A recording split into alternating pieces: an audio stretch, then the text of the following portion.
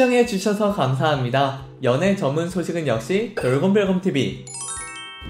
안녕하세요, 돌곰별곰TV입니다. 이번 시간은 트바로티 김호중씨에 대한 소식을 전해드리겠습니다. 첫 번째 소식입니다. 김호중씨의 유튜브 채널 총 조회수가 4천만 뷰를 돌파했습니다. 채널 개설 후 약 17개월 만에 달성한 기록인데요. 현재 군 복무 중인 김호중씨가 컨텐츠를 직접 업로드할 수 없음에도 김호중씨에 대한 관심이 식지 않았음을 보여주고 있는데요. 김호중씨의 유튜브 채널에 게시된 노래 영상들은 하나같이 팬들의 뜨거운 관심 속에 수백만 뷰를 달성하며 김호중씨의 남다른 영향력을 증명하는 하나의 매개체로 거듭났습니다. 김호중씨의 유튜브 채널엔 단 50개조차 되지 않는 영상 개수임에도 종합조회수 4천만 뷰를 돌파한 것이며 현재도 꾸준히 조회수 증가율을 보이며 멈추지 않는 인기를 과시하고 있습니다. 여러분, 구독과 좋아요 잊지 마세요.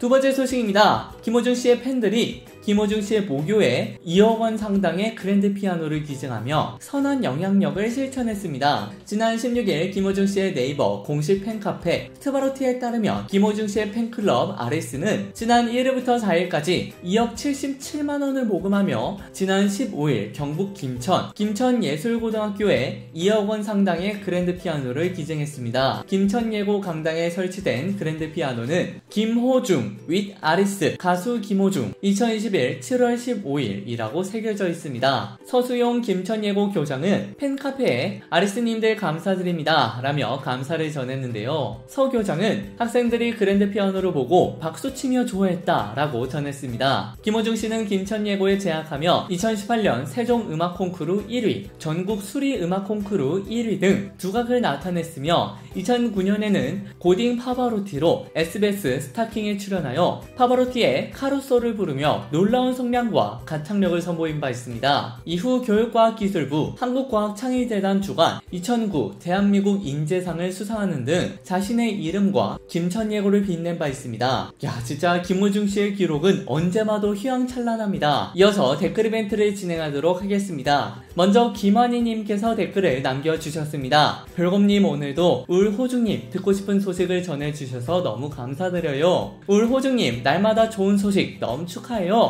너무 보고 싶어요. 언제나 응원하면서 기다릴게요. 사랑합니다. 호이팅이라고 댓글을 남겨주셨습니다. 다음은 박혜경님의 댓글입니다. 늘 보고 싶은 울호중님 소식 늘 반갑습니다. 이 더운 날씨에 건강 조심하시고 힘찬 하루하루 되시길 바라며 언제까지나 기다립니다. 호이팅이라고 댓글을 남겨주셨습니다. 다음은 보라꽃님의 댓글입니다. 돌곰별곰님 안녕하세요. 호중님 사진 너무 잘 찍어요. 못하는 게 뭐징. 내 하나의 사람은 가고 계속 들어도 감동입니다. 최고입니다. 더위 팬데믹 이겨내고 호이팅이요. 매일 방송 감사합니다 이라고 댓글을 남겨주셨습니다. 마지막으로 김행자님의 댓글입니다. 호중씨 정말 축하해요. 언제나 건강하시고 행복한 일만 있기를 기원합니다. 그리고 호중씨 멋진 사람이에요. 정말 고맙고 감사해요. 언제나 응원하고 있으니 힘내세요. 항상 호중씨 군 복무 끝나는 날까지 건강 조심하시고 행복하시길 기원합니다. 언제나 힘내시고 건강하세요. 그리고 축하해요. 고맙습니다. 화이팅입니다. 이라고 댓글을 달아주셨습니다. 이 외에도 댓글을 달아주신 많은 분들께 정말 감사드립니다. 화제가 되었던 트바로티 김호중씨에 대한 소식을 전해드렸습니다. 여러분께서 응원하시는 김호중씨에 대한 소식은 앞으로도 계속 이어질 예정입니다. 여러분들의 좋아요와 구독은 큰 힘이 됩니다. 열심히 노력하겠습니다. 지금까지 돌곰별곰TV였습니다. 감사합니다.